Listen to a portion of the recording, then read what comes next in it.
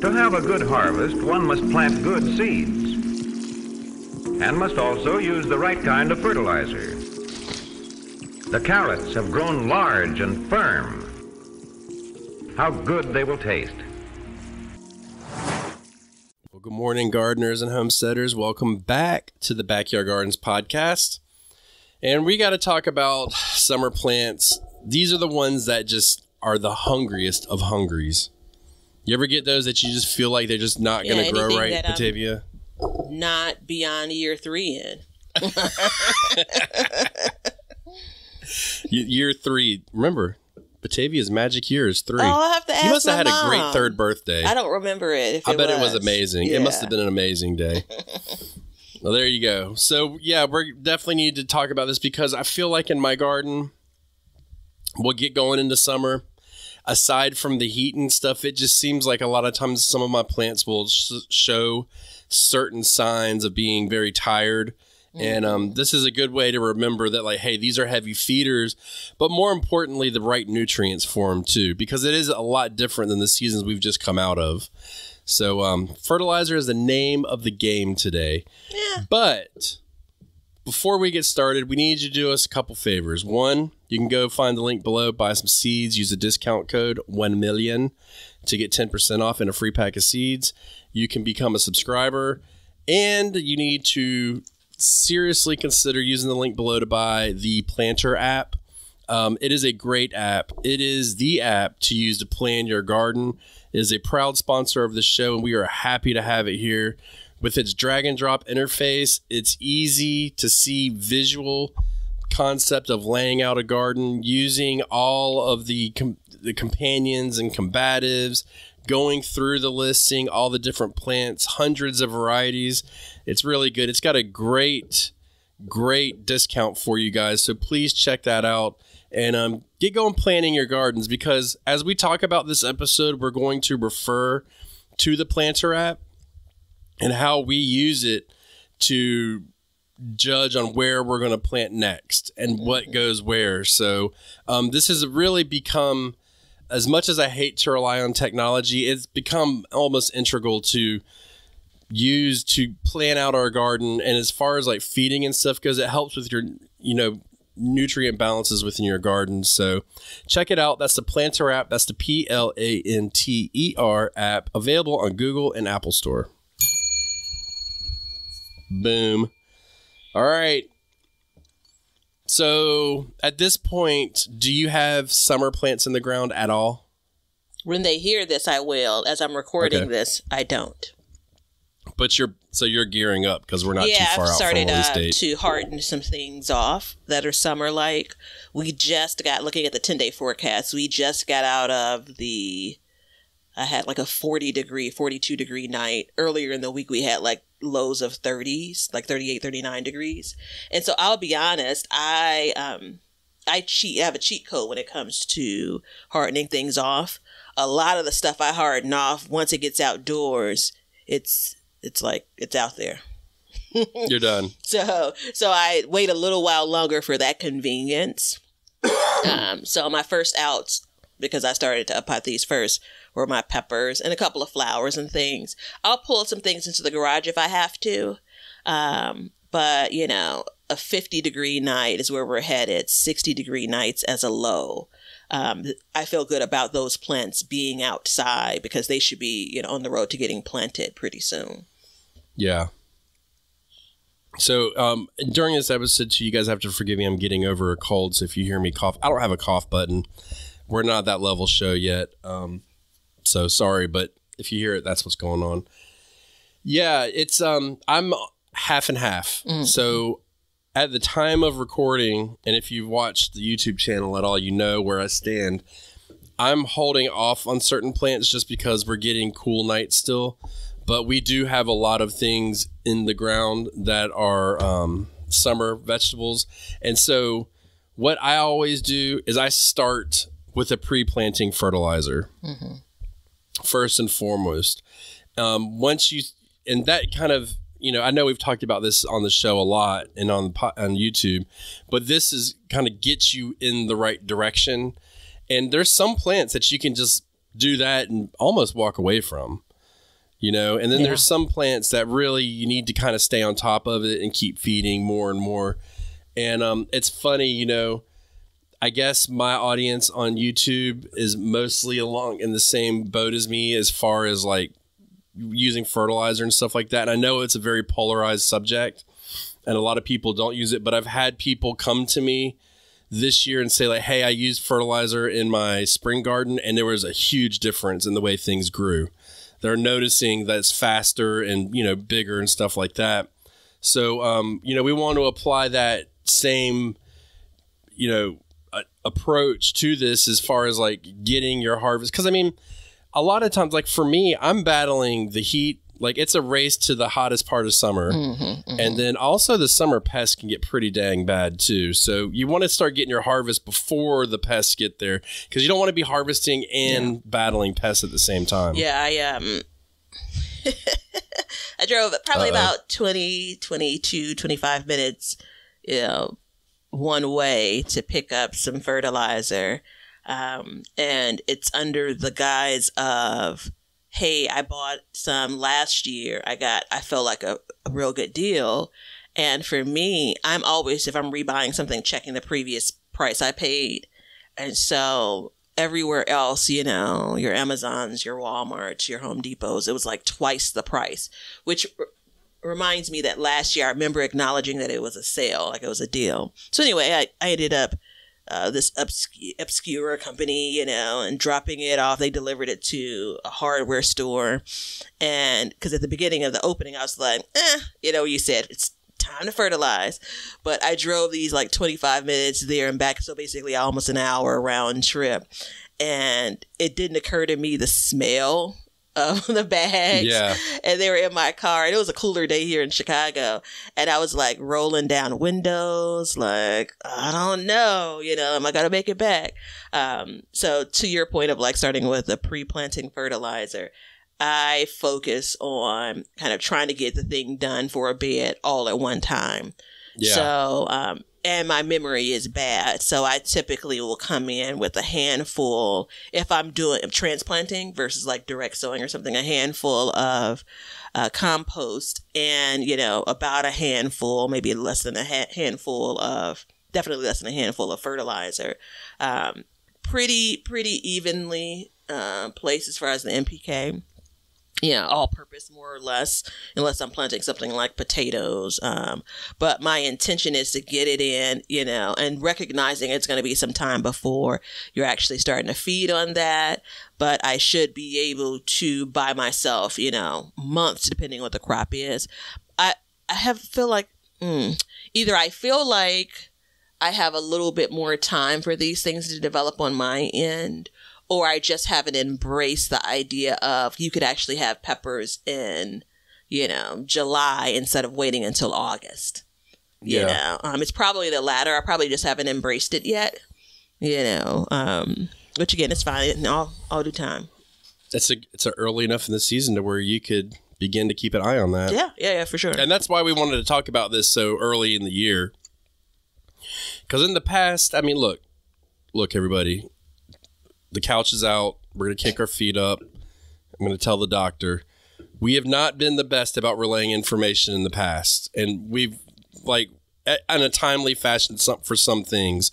And this is one of those where we wanted to talk about it early in the season so that we could have people have enough time to digest it and make a plan for themselves on what they wanted to do, you know? Now, there's always time in the middle of the season. Like, again, for some of these, it's not going to be you fertilize once and then it's like, oh, well, you should probably, and I hesitate to say you need to, so I'm going to be safe and say you should probably come back and add more fertilizer throughout the season, which a lot of people do. But, you know, I want to go real quick before we get into it.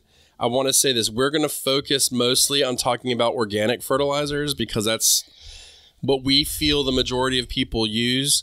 The differences in those is organic fertilizers are safer, meaning it's harder to burn your plants with them, burn the roots, stuff like that. It refeeds the soil, helps with soil retention, and synthetic will feed immediately versus organic, which will take time to release, generally about 2 to 3 weeks in a warm season to start to interact with the soil and release the nutrients. So synthetic will feed it right away. And it is, and even though you want to be fully organic, if you have a situation, you're like, look, I just really need to get some food to them. Don't hang up synthetic fertilizers. Like, keep that in your toolbox. You know, it just because you use it once isn't the end of the world. You know, I mean, if you use it all the time, it's not the end of the world, but just keep that in your toolbox. But you have to be careful when you use them because it can burn your plants, and you've got to be more cautious with your measurements and stuff like that. I know with my organic fertilizers, I'm not very cautious. I do 4 handfuls per row to start out. So that's how I do it. But that's like the fertilizer, what do you call that? Preamble, I guess. I don't know. Just to kind of get that out of the way. But yeah, for organic fertilizers, which is what we're focusing on, there's all kinds you can use. But in the spring, we know that we're creating leaves and we're eating leaves, right? Does that make sense? Yeah. Okay, why do you laugh? I think it's cute. Like, we're creating leaves and we're eating leaves. Yeah. Right. So like most of what you eat is mostly leaf. So nitrogen causes leaf growth. So we feed a lot of nitrogen, but in the summertime, we don't want to do that. Just plain and simple. We want to make sure that we're tempered in the amount of nitrogen that we use. Agreed. I think that, you know, a lot of the crops that we have in the summer are what we refer to as fruiting crops. Yeah. And it takes a lot of energy to, you know, in the stages of those crops, oftentimes is you're going to put on leaves. Plants are going to get taller. They're going to, in some cases, get wider, right? And then they're going to transition to say, all right, look, I'm speaking to myself as a plant. This is as big as you're going to get, right? Like, let's start now being productive and producing the thing that you really want here, you know? So if it's a tomato plant, the tomatoes, obviously. And so you want to be careful about, you know, continuing to pump in nitrogen as an example, because you could end up with a lot of leaves and those plants are looking beautiful. But are you slowing down the production of the actual fruit? Yes, you are, you know. And that's just an example. I think that if I am to start keeping an eye on it, it's probably peppers for me. You know, because there is a long road that I follow for peppers, and I have really good success with growing peppers. But I really like to let those peppers get ripe on the vine, and that adds many weeks to the process for me. You know, and so I need to be careful about how I'm feeding these plants. So it's just not focused on putting on more leaves after leaves. So yeah, I think, you know, that's when you lean back to something that's more evenly balanced, but also, you know, for some of these crops, I'm just not, to your point earlier, feeding them once and done. You know, something like lettuce, to be quite frank, because by the time I plant it and the time I expect it to bolt, you know, you'll get that first feeding and then, you know, I'll be pulling you up, you know, before I feed you again. I wouldn't consider that a heavy feeder, you know. So, and by the time you guys hear this, most of y'all will be done with lettuce anyway. Right. And I played a little clip for Batavia before we got started. And I swear this is not something I ever even expected to bring up on this show when I decided to do this. And I don't really care. I mean, it's dorky, but I love it. So I recently got my ham radio license. And if you guys are ham radio nerds and you want to hit me up, KQ4RQA is my call sign. But anyways, day one, I'm not even lying. Day one, I turn on the radio and there's a guy asking an older gentleman about fertilizer. And I'm going to put a video together and talk about it on YouTube. And I'll play the clip. But the older gentleman, you could tell he'd been gardening for years and he knew what he was talking about. And he was talking about the nitrogen in the plant. And it was really important the way he put it, because the guy was saying he got a soil test, came back, and anytime you get a soil test, they always tell you add nitrogen. End of story. They will always tell you to add nitrogen because it's water soluble. Mm-hmm. It will leach out. So he was like, yeah, I was going to put this in that. I'm not going to tell you the whole conversation. You got to go watch the video. That's not even made yet. Well, at the time of recording. And he was like, the gentleman was like, you don't want to put all that nitrogen on there because what you're going to do is you're going to grow big plants, but you're not going to have anything to support it. So you've got to do it. So that being said, you want me to derail this conversation real quick? Well, I feel like I need to. Derail it, which you may pick this piece up from it.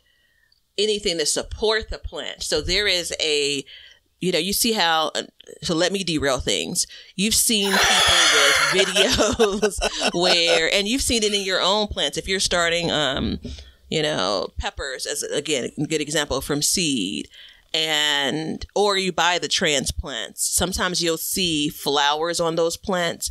They're still big enough to hold in your hand. That's how small they are, right? You'll see sometimes a little pepper growing on it.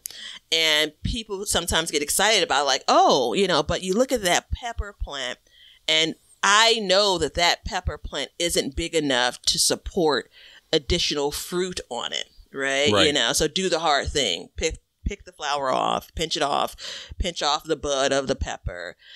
What the old timer said was you're not going to have anything to support it. And I heard you're not going to have a strong root system because all you've been doing is developing leaves. And I don't know that the collective we talk about that a lot. I think we talk about it implied. And I think that's a fault on our part. So, first of all, I've got to derail. You did not derail it at all, but I'm going to. Our summer gardens are not vegetable gardens, they're fruit gardens. Here we go. Look, first of all, shout out to all the people who ever had a set of encyclopedias and did all of their book reports on encyclopedias and got in trouble for them. But I looked it up and Britannica says a fruit is a fleshy or dry ripened ovary of a flowering plant enclosing seeds or seeds. And in that list are tomatoes, cucumbers, and peppers. There you go. So that's I bring that up because you're saying they're fruiting plants, which is exactly right. And so when I think about this, I think about the demand on the plant. I have a theory, and I have a very strong theory that like plants that don't create fruits or create very small fruits, i.e. a cherry pepper or a cherry tomato plant, they create an exorbitant amount of produce. I mean, how many people have grown a yellow pear tomato and been like, I got so many tomatoes I couldn't even begin to keep up with them. Like, I hate it. You know what I mean? Because the demand to create a large fruit is more than to create a small fruit or no fruit. So therefore, the nutrition, I don't even want to call it fertilizer. I'm going to call it nutrition. The nutrition for the plant, the demand of nutrition is much higher for that. And so that's like in my garden, you won't see me growing full-size eggplants. You'll see me growing like the Ichiban types and stuff like that because I get more of a produce off of it. That's why I don't grow giant tomatoes because I get more smaller tomatoes off of my plants, So there's that nutrition need is there. And when you start thinking about it, and I mean, you always need to add nitrogen. So you do need to add some to an extent. And I'll tell you later on in the episode how I add it in the summer. But you start out with the nitrogen, but then you've got to get your fertilizer balance. And I just don't want people to overcomplicate it. You know what I mean? Yeah, I know what you mean. She's just looking at me cross-eyed. I'm like, go ahead, speak. Yeah, no, I mean, I think that, so the fertilizer I picked up, I looked and it's 533. Which seems counter to what we've been talking about. But why is that? Because it's not evenly balanced. But let me finish my thought. Yeah. But to your point of nitrogen, which would be the first number 5, being water soluble. I probably should have tried that word. Yeah. Yeah. I knew, but I got a little cocky in my head, like, you got this, girl. Yeah, no, you didn't have it, but y'all know what I mean. That I'm okay with it being just a couple of notches higher, you know, and I won't steal the thunder of the interesting chat that you're listening to on your hand radio. It's not completely out of bounds. It's not designed for something that needs heavy nitrogen. It's just a little bit, you know, got a little bit more nitrogen in it compared to the others. And that's going to be my base fertilizer for the year. When I talk about a, you know, all-purpose granular fertilizer, if you hear me say that here or on a video, that is what I'm talking about. And I didn't necessarily seek out those numbers, but it's an organic fertilizer and I used it last year. I felt like I had success. It was something that I could compute in my head.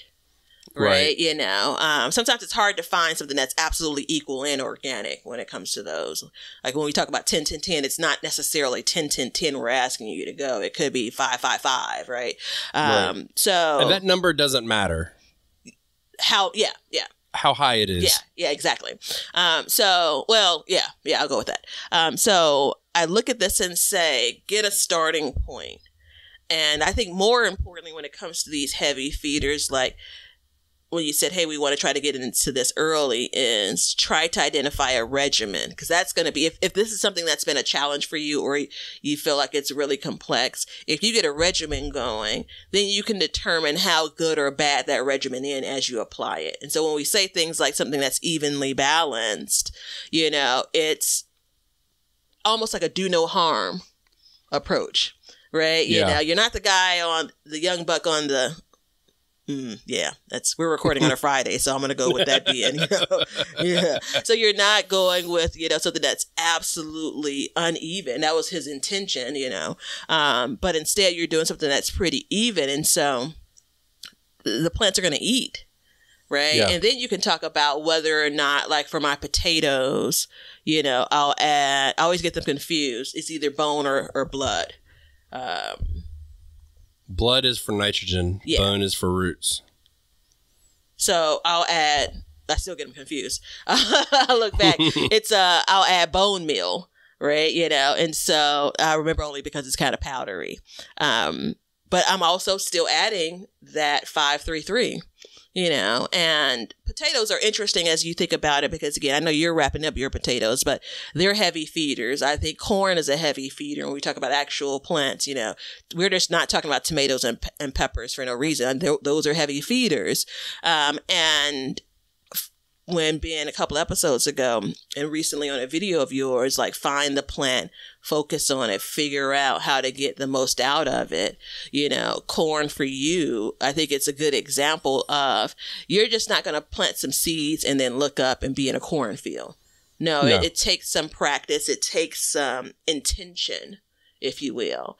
And plainly put, fertilizing takes intention, right? You know, it does. It does. And I'm actually looking at a very, very, very, very, very, very, very, enough varies there, popular fertilizer website. Mm-hmm. They have the tone in the name. So I was looking at the numbers on their fertilizers. Mm-hmm. So, and when I say numbers, we're talking about the NPK numbers. And you said, like, you want to use, you know, you're using like a 5. I was looking at numbers when you said it. So tell me the numbers you were using again. I want to call it 533 because I think it's kind of cool to step out. People would normally say 533. Yeah. Yeah. So the 533, I like it. I'm down. Whatever. How about 533? Is that? No, it's probably too much. Yeah. No. It's like I was watching something today, and the guy was like, "Did you call 911?" And he was like, "Who calls it 911?" You're like, "What's wrong with you?" I don't even know what I was watching. But anyways. So that first number being a little bit higher, I think it's a good thing, because what did we just talk about? We talked about how the nitrogen is water soluble, so you need to add it more. But what we also know is the phosphorus does not come out of your garden. The phosphorus, if your plant doesn't use it, it stays in your soil. So I never suggest anybody using, and the reason why we always say, like, use a well-balanced, and 533 is pretty, or 533 is pretty well balanced fertilizer, because if you start getting all crazy with it and you don't know what's in your soil, you could be causing issues. But if you're doing a well balanced, you're pretty safe. So it's a good safe approach. Now, it's interesting. While you were talking, I was looking at them, and one of the ones that I use a lot is the and this is just, it's not because I searched out, it's what's available near me and at the price that I want to pay. Very important part of this. I use the Garden Tone, and it is a 344. And so I was looking at it, and I'm like, okay. So now I'm starting to see that. I never realized, like, for a while I thought it was a 10-10-10. And then I go and I look at the plant tone, and it is, it's not easy to find. I wish I had like a comparison. Why don't they know that people are doing podcasts? What's wrong with them? It's a 533. So that tells me that I'm switching over to the 533. I'm going to be switching over because I want that extra nitrogen in there, but I don't want to overload it. So what that's going to actually do, because what I do is I put what I told you originally in there, and in the summer, every other feeding I'll put in blood meal, which is like a 2000. Yeah. Which is, I guess, in your world, 2600. I put a 2600 in there. If somebody didn't know, if we didn't justify, they'd be like, what? No, isn't it just 200 in my world? Oh, no, it's 2000. 2600. I thought you said it's 2000. Maybe it's 20. Okay, 20, whatever. Yeah, so it's 2000. But so I'll put that in.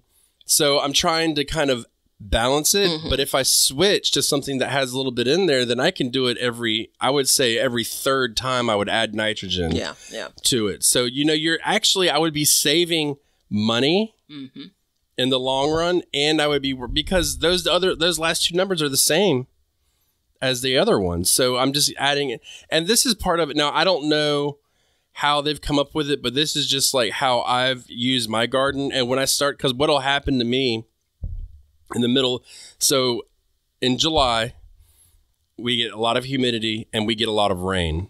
And it's only in July, it seems like. And after that, all of my plants start to yellow. Yeah. And that means that there's a nitrogen deficiency. Well, then you're like, well, why is there nitrogen deficiency? Because it's water soluble and it washed out of the garden. Show off. What? Saying the word right. What did I say right? Oh, deficiency? No. Oh, soluble? Yeah. I was practicing earlier in my head. That's why. But that's why, like, I'll start adding this stuff in.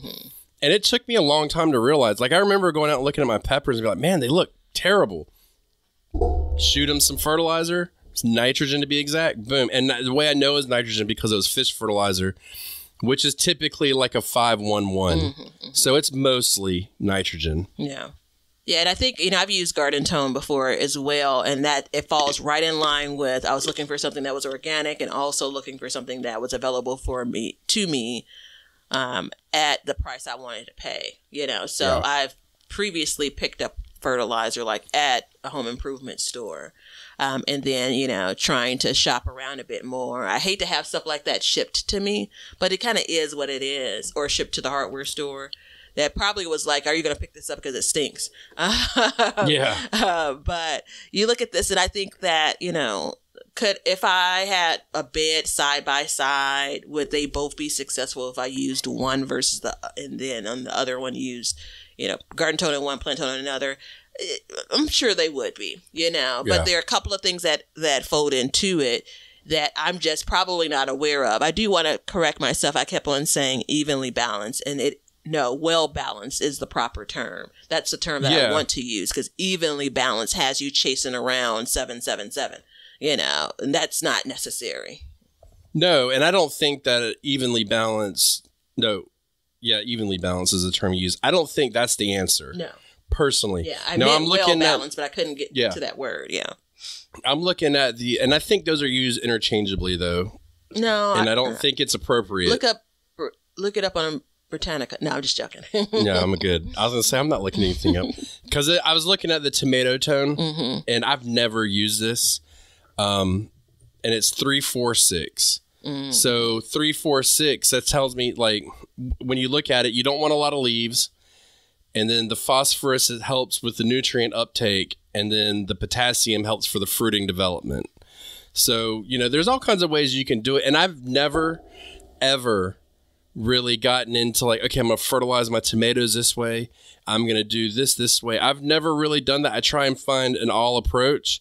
And the way that I adjust is by adding, I keep a bag of blood meal and bone meal handy.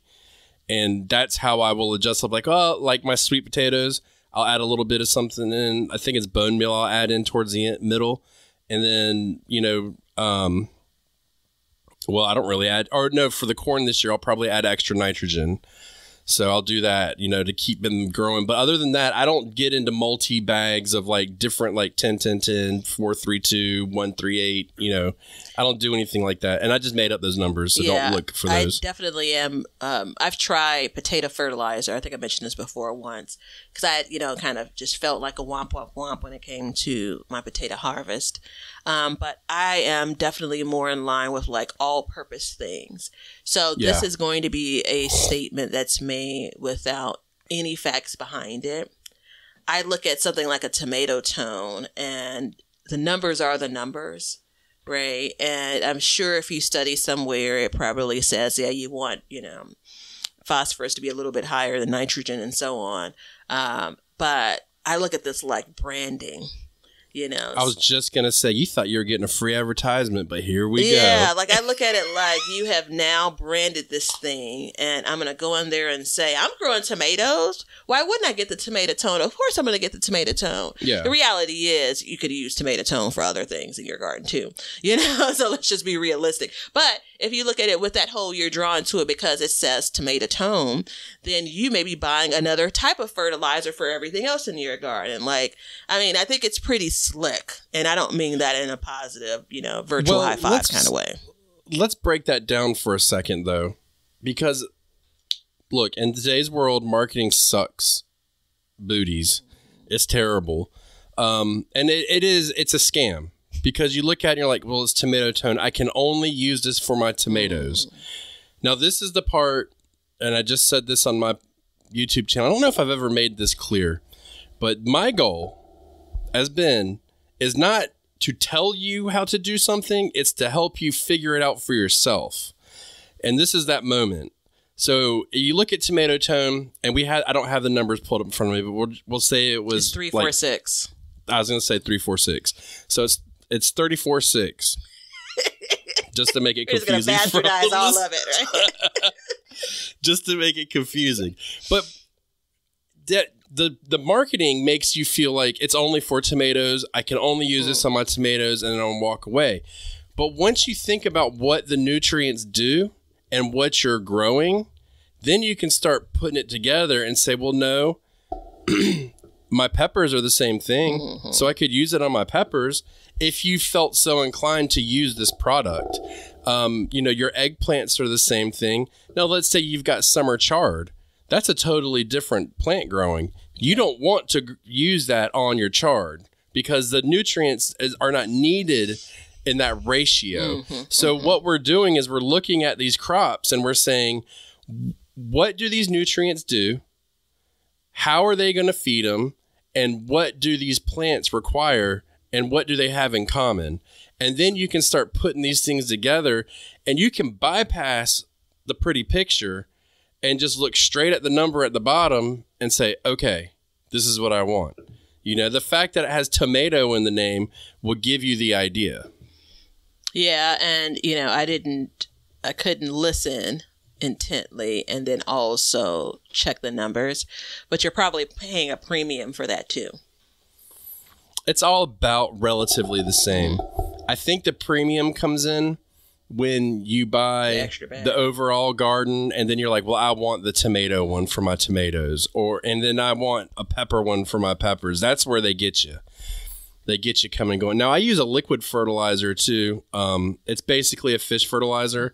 I've used a bunch of them. The one that I'm using now is a 332. And it's, again, let's talk about the size of the numbers. It's not about how big the number is necessarily. It's more about the ratio. So you can use, and let's just use well balanced or evenly balanced numbers for this. 20-20-20 is just about the same as a 10-10-10. It's just about the same as a 5-5-5. The 5-5-5 will be a little bit less potent, but you don't really find a lot. You won't find like a 50-50-50 or anything like that. Where it really comes in is when you have something like a 20-0-0 or a 30-0-0 or 0-30-0 or something like that. When you're putting concentrated amounts of a nutrient in your garden, that's when you want to be careful. Do you agree with that? Yeah, I agree with that. I also look at this, and I was browsing around, and I saw, because I see this often too, it will say tomato and vegetable plants, like as a fertilizer, and or tomato and vegetable, whichever way they flip-flop the word. So another organic brand that I've used before, not for this particular variation of it, it has vegetable and tomato at 2-5-3. Which again, you think generally speaking, they're probably talking about fruiting vegetables, right? And if you're, to transition just a little bit, if you're using these fertilizer based on the measurement recommended, that whole, is it 20-0-0 or is it, 346 or whatever have you, they'll make the adjustment when it comes to the recommendation. Now I say if you, because I'm generally not, because I'm kind of skimpy when it comes to those kind of things, how much I'm putting down. But we say you can't go wrong with a well-balanced fertilizer. You can't go wrong following the instructions that are given, right, on the packaging. If you look at this and say there are too many numbers, there are too many, conditions here, like that's your easy road. Like the cheat sheet is follow the instructions, right? Yeah. I think the only other note I'd add would be also keep in mind, though, you don't have this many brands on the market. You don't have this many variations for there only to be one or two of them that work. So chances are what you pick up is going to work, unless you're like the guy TV. Yeah, on the ham radio. Yeah. Well, and I mean, if you go back to that gentleman for a minute, he was going to put in concentrated numbers in his garden. And the older guy just came back and he's like, man, just put some 10-10-10 and some lime on it and call it a day. He's like, and basically when you read in between, it's like, don't overcomplicate it. Yeah. Put some food on it and walk away. And soil tests can send you down that path very easily because what they'll do is they'll give you certain nutrients you need to put in order to push your garden, like get it right. But you've got to understand, you've got to take your soil sample right. You've got to interpret it correctly. And then you've got to and when I did it, they were recommending, no, it wasn't them. So I ended up I got a soil test. I went to the store with the results after I talked to the guy and decoded it. That was the other thing. And he had me putting in inorganic, like synthetic stuff in there. And so I did it and I had a fire garden. But what that did is it immediately gave those nutrients to that garden. It didn't have to break down or anything. It just immediately went to it. So, and that was the last time I used something synthetic in my garden, which I don't not use anything synthetic for any particular reason. I just don't. That was the last time I did that. And I was like 5-6 years ago. But I want to talk about when you're feeding your garden. Let's say you've gone through the season and you forgot about this. And you came across this episode and you're like, I need to fertilize. What do I do? Well, this is where the liquid, like fish fertilizers and stuff come in. I will inject those into my drip system. And if I didn't, I would use a watering can. And let's say I came up and I was like, crap, I don't have it. My plants are looking bad. I need to fertilize. I'll go out there and I'll put my granular fertilizer in. And that exact same day, I will shoot them the fish fertilizer because it will immediately feed them. That fish fertilizer, even though it's synthetic, it's organic, it will still immediately be available to the plant so they can uptake it. So they're getting a little boost to give them some time to let the other fertilizer start to break down. Because remember, it doesn't do it immediately. So it's like a balancing act. So what I do in the summertime, yourself some time. Yeah. Well, you're basically putting Neosporin on a cut. You know, you're going to heal it faster. So what I'm doing is I do my pre-planting fertilizer. And in that, for this time of year, I use a well-balanced fertilizer. Man, see, now you've got me all messed up, Batavia. I was trying to walk it back. Leonard, we need to dock Batavia on this one. Oh, come on. So I make the mistake. You're going to get a full the desatulation. Mistake, and the acknowledgement of the mistake is now getting me into trouble. How does that work? You get a demerit for that. Because now I can't speak openly. I have to think about something else. So I'll do an evenly balanced fertilizer. No, a well-balanced fertilizer. And I will do the nitrogen in the beginning. And then I'll come back a month later and I'll put in another round of the well-balanced fertilizer. And then I will do the fish fertilizer.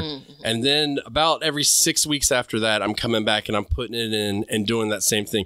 And the fish fertilizer, I just kind of use intermittently throughout. So if I see something, I'll hit the garden. If not, I'm good. It's not a big deal, but I try to kind of keep it coming to it. And that fish fertilizer is so gentle that it just kind of, it's like having a snack. Yeah. You know, just giving a little snack here and there, keeping his belly full. Yeah. Holding you over. Speaking of. How do you do it? You don't have a method. Speaking of. Oh, well, good night. I don't know. I feel like, But I know how you roll. That's why I don't mean in a bad way, but picking up from where I was sharing before or resharing that bit of it, start the season with compost, a bit of granular fertilizer, planting, mulching, continuing with the watering for probably, I don't know that I do it by time. I think I do it by, like, if I use my tomatoes as a good example, I'll come back in and top dress where I'll scratch in, so I'll scratch up the soil around the plants and add more granular fertilizer. I'll do that probably about a month and a half in. I'm trying to get the gauge of like how big the plants are. So they've not set fruit yet, right? But the plants have gotten, probably 4 or 5 feet if it's determinate or indeterminate, so now I'm getting ready for that next stage of fruiting, and I want to give them another taste of the good stuff. I do have leafy things in my garden in summer where they're not necessarily the heaviest of feeders, but you still want to give them something to chew on. Y'all know my beloved collards are in my garden most of the year. I know that's not everyone's story, but I'll have those, or chard or celery that's still in my garden from the cooler weather through the warmer weather. That's a great opportunity to come in and do some, a liquid fertilizer like, a fish emulsion, right? My containers, I do the same thing I started with. There's the mixture, soil mixture is going to have some compost in it, so I'm not doing anything special there. Adding a bit of granular fertilizer at the beginning of the planting, but I may come in, it's probably around 6 weeks later, but then I'm going to come in at the 12-week mark too. And again, I'm just roughing out the time frame. Most of my in-ground plants probably get fertilized, and I'm just telling you what I do. I'm not suggesting you even do this, but in-ground plants probably get fertilized 2, maybe 3 times, because I'm looking at something that's, feeding for a couple of months. My containers, it's going to be like once a month. I'm trying to get in there and give them some nutrients, because I'm losing much more of it from those containers than I am with the raised beds, I should say, not in ground. It's interesting listening to you talk about fertilizer on this episode, because we did another episode and you're much more methodical than you let on to be. Yeah. Yeah, it's a secret of my success. Yeah. Yeah, I don't like it because I'm supposed to know everything about you, and I feel like you're hiding from me. We need to have some offline conversations. It's been a while. You know what though? But I prefer to say on this first day of May, I do this thing, and then on this day, and I don't have it that tight, and so I probably was just a little bit, more rigid in my conversation then, because I didn't want to kind of say, hey, this is what I kind of do. And I'm still in the tweaking phase of it. But you made me so comfortable in this conversation when you're like, you know, what do you do? Kind of like you really don't have a method, right? You know, so I'm like, wait, I see your, you know, injection, and I meet you with when the plants are 4 feet tall. So y'all think I'm being mean to Batavia, but sometimes you just got to push Batavia, and then she'll just spill the beans. Yeah, that's true too. That's true too. Now, you said something that really came to mind too. And let's say you don't want to have a schedule, but you want to look at your plants. You know, as soon as I see tomatoes flowering, like first flowers, really, I start thinking about fertilizing. Yeah. Because you want that fertilizer. Like, if you catch it at the right time and you're like, cool, I see blossoms, bam, let me drop it, then you're going to start feeding at the correct time. It's just like with onions. It's kind of the opposite. But with onions, as soon as they start to bulb, you stop feeding. And that's your visual cue. You don't wait time-wise. You just say, hey, they're bulbing. No more feeding, and then you stop. Yeah, they're the tomatoes. I'm always trying to hedge my bets to avoid blossom end rot, which we know there are a couple of ways you can get that. You know, so especially if I'm growing in an area where I haven't grown tomatoes before, I kind of consider that. If it's a larger tomato, which doesn't tie to blossom end rot, but to Ben's earlier point, a larger tomato, just meaning the fruit itself will be large, right? Like I've had like 2-pound tomatoes. Like I know they're going to need more than my cherry tomato plant, right? You know, so it's a really good point when it comes to those tomato plants and the fruiting of it. And it's a really good, like that's probably the most direct way, the most direct crop when it comes to onions, like the easiest signal. They're starting to, the bulb is starting to form, stop fertilizing. Because all of the other crops that have those kind of specific needs, it's a lot to keep in your head. But throw back to the earlier part of the episode. And I also want to believe that my memory is strong enough and active enough to keep all of this in my head, but it's not. Add your notes to the planter app if you're using that to say, hey, this is when I fertilize a thing. This is when I plan on fertilizing a thing. At some point back in March, I gave, I raised my hands and said, all right, you can have it. Like I have like 16 or 17 different beds, varying sizes. And I got to the backyard and I'm like, I don't even know what the hell I'm planting in the cage maybe this year. Like I had to pull up the planter app like, oh, okay, all right, yeah.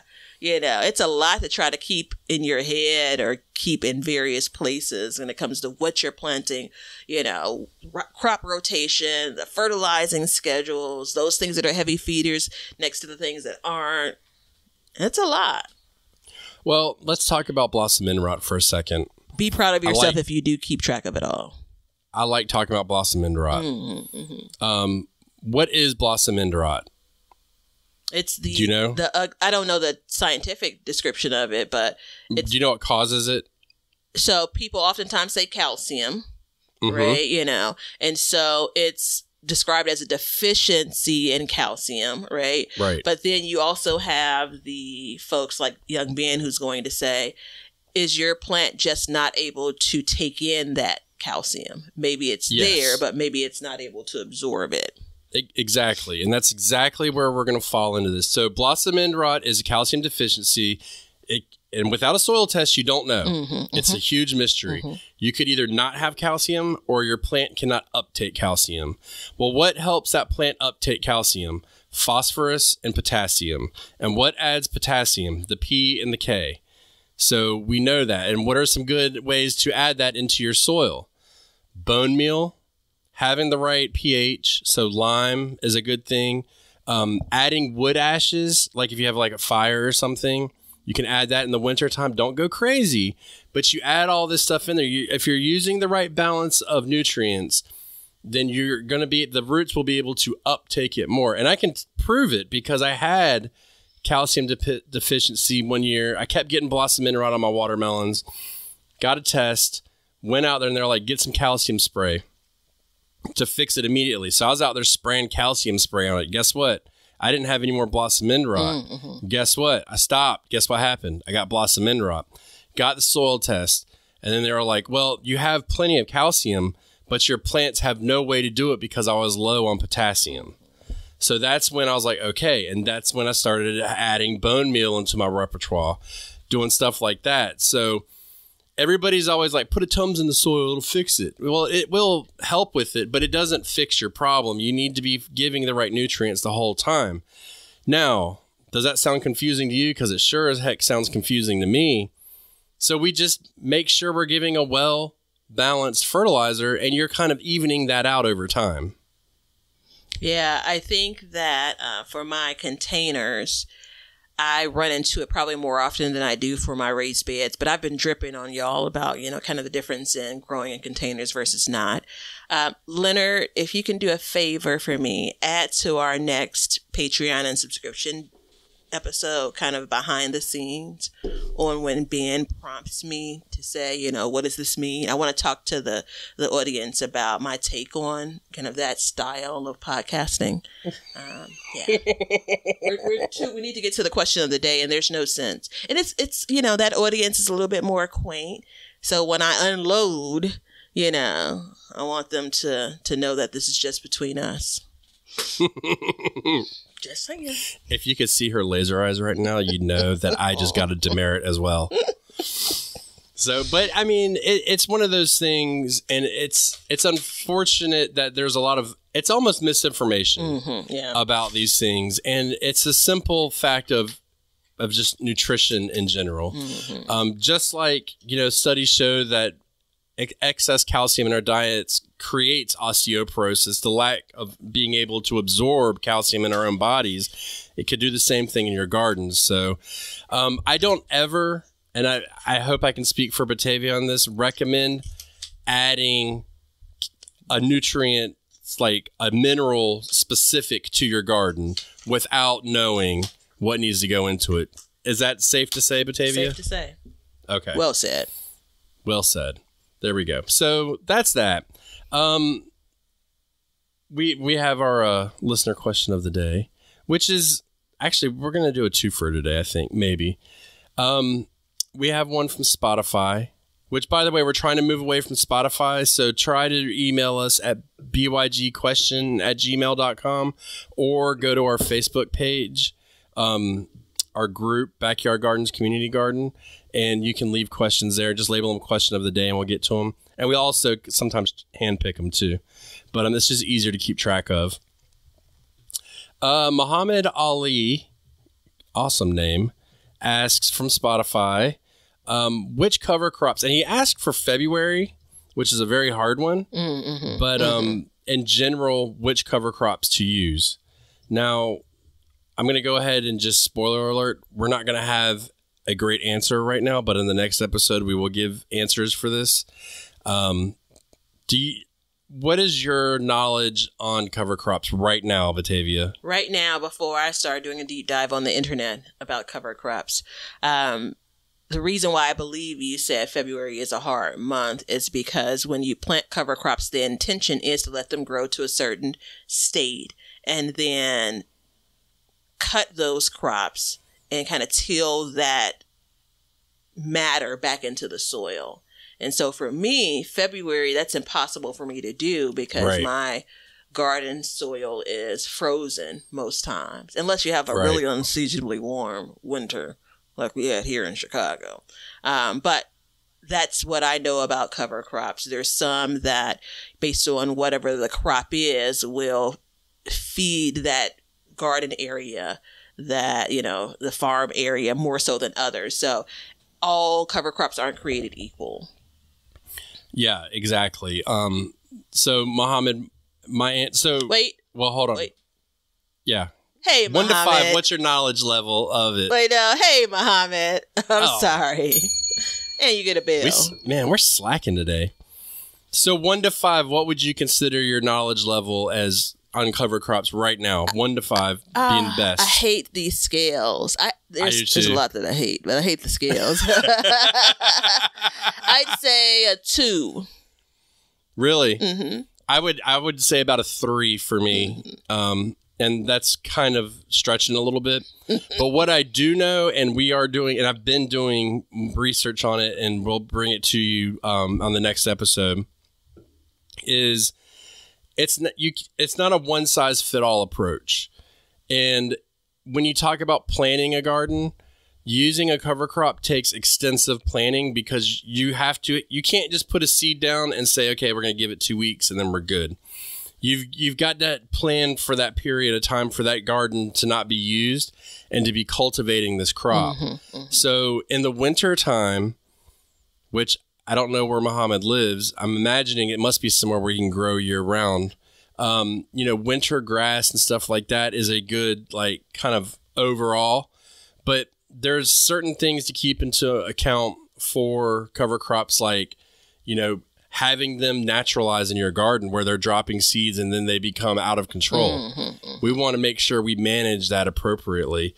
So it's more useful if you say, like, hey, I want to correct this in my garden. What cover crop should I use? So it's really not a one size fit all. Now, what we're going to focus on is a handful of them that are basically well-rounded cover crops. So that's going to be coming up hopefully in the next episode, unless something crazy happens and we have to talk about something different. We're not well planned like that, just so you know. We do reserve the right to change. But yeah, just look for Muhammad. I would say figure out what you want to fix, like what purpose you want the cover crop for. And in the month of February, you want to look for a winter kill cover crop. Those are the terms I would use, a winter kill cover crop. And then that will help you get started. Or you can just come into the next episode and see what we can drop for you. How you like that? Done. Yep. And Muhammad, I'm sorry that we didn't get Batavia to say hey to you in time. We're slacking today. No, I gave him 2 hays, though. 2. Now you got 3. Yeah. Hey, and more hay. Hey. Never mind. So, yeah, check us out. And just so you guys know, we have seeds for fall for the store, and we will be, hopefully by the time this airs, they will be loaded. So you can start to get those. So check us out at Backyard Gardens on Etsy, and go get the planter app, all that good stuff. But, and get some fertilizer. And remember, learn to grow and grow for change. See ya. Now you know why people feel like celebrating at harvest time. All over the world, people have feasting and good times when the crops have been gathered in. Thanks for checking out the show. If you like what we're doing and you'd like to support us, you can become a patron at patreon.com/backyardgardens, or you can be an Apple subscriber, and in both of those, you'll get an extra episode every month. You can also make a one-time PayPal donation with the link below, and you can get all kinds of gardening gear like t-shirts and mugs and cups from the link below at Teespring, and we have an Amazon store which has all the products that we use and recommend in our gardens, and it helps support our show. And we also add to this list periodically, so be sure to check it out periodically to see if there's anything that you need for your garden. Everything that you do, including a like and a subscribe and even a review, will help us learn to grow and grow for change. See ya.